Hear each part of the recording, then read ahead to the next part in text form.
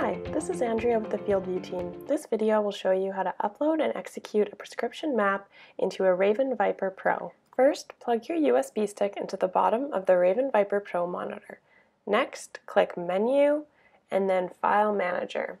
Once there, click USB Prescription Map Upload. There will be a file maintenance warning, click OK, and then you will get a box saying you successfully uploaded your script.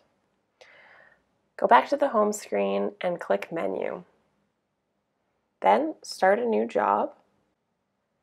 Once you click Start a New Job, you'll have the option to change the job name, select a swath pattern, change your AccuBoom setup, choose a product selection, and then you will get to product number 1 setup. Ensure VRC is checked. You can change the product name to whatever product you are planning to apply with your prescription map. And then underneath prescription file and rate field, select Browse and choose your prescription from the folder. Okay. You will see the prescription now comes up in the box below. Select it so it has a red box around it and click Next.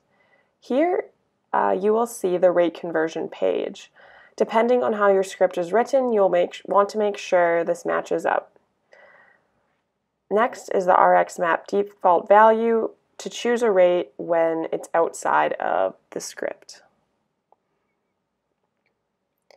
It will load up your RX map, and then to see the prescription map, click on the RX cover plus scout map, and you'll be able to see that prescription come up on the map if you are in the field you are planning to spray with the script.